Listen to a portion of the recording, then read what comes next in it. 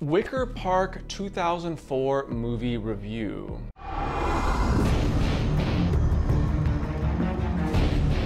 Hey, what's up guys, it's Josh here. Today I want to do a little movie review on a movie called Wicker Park from 2004. Now, this movie is pretty interesting. It has a pretty good mystery style element to it, something that you don't know for about a good half of the movie. And this movie does lean pretty heavy on the drama and the romance. Now, I don't mind a good romance and I don't mind some drama, but all drama and romance usually isn't my favorite aspect, but this is one of those stories that I really appreciate for what it is. And although I'm not a big drama and romance guy, I wouldn't want anything changed with this story because I really did enjoy it for what it was. You kind of want to know what to expect a little bit when you're going into it because it doesn't really make sense on why this movie is so good for a long time. You have a lot of classic horror people in this cast. You have Rose Byrne, which is probably one of the first movies I've ever seen Rose Byrne in. She's in the original Insidious, that'll come in a few years.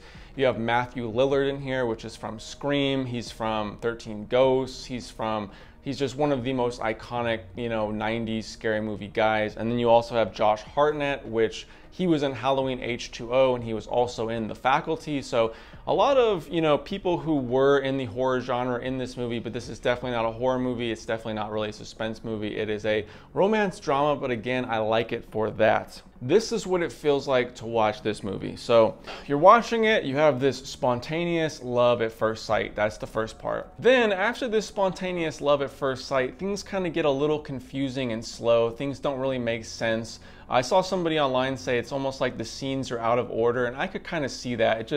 I don't really know what I'm watching. The scenes don't really make sense. I'm a little bit confused. And then about halfway through or so, the viewer is let behind the curtain. There's something that's manipulating things in this story behind the scenes, and you don't really see that till about halfway through.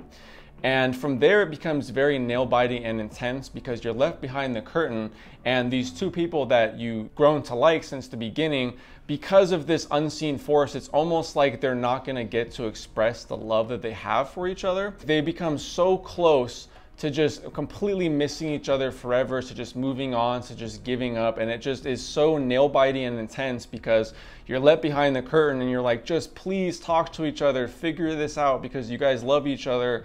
And there's just something that's messing with you guys. Can you just please figure it out? I do think by the end it was very satisfying. You have to know that it's a drama, it's a romance, and again, it's a little bit confusing and slow in the first part of this movie. So eventually you'll be let behind the curtain and things will make more sense. But again, this is going to be for somebody who likes more drama and romance.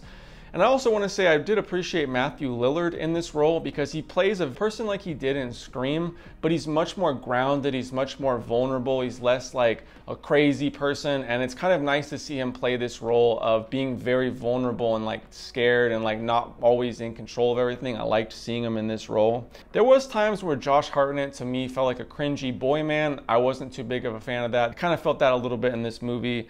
And then the romance to me was above average. Now I liked both these characters. I did feel a little bit between them, but I felt a lot more from other characters.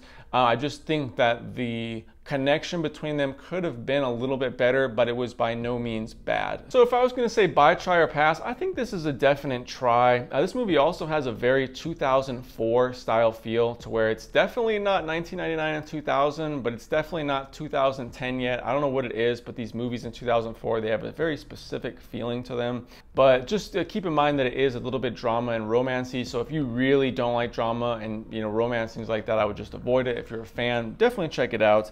And if I was going to rate it, I'd probably rate it between like a 7.5 to an 8 out of 10. I really do like it. Again, it wasn't my style movie. I wouldn't want anything changed with it though because I liked it for what it was. So yeah, 7.5 to an 8. Have you seen this movie? Have you not seen this movie? Is there any other movies that are similar to this? And once you figure out the twist, there's not that many movies that are mysterious and twisty like this one. So anyways, guys, let me know what you think about this movie. We're on the road to 50,000 subscribers and I couldn't do it without any of you guys' help. You guys are the best. Having a great day out here. Hopefully having a great day at home. See you all in the next video. Peace.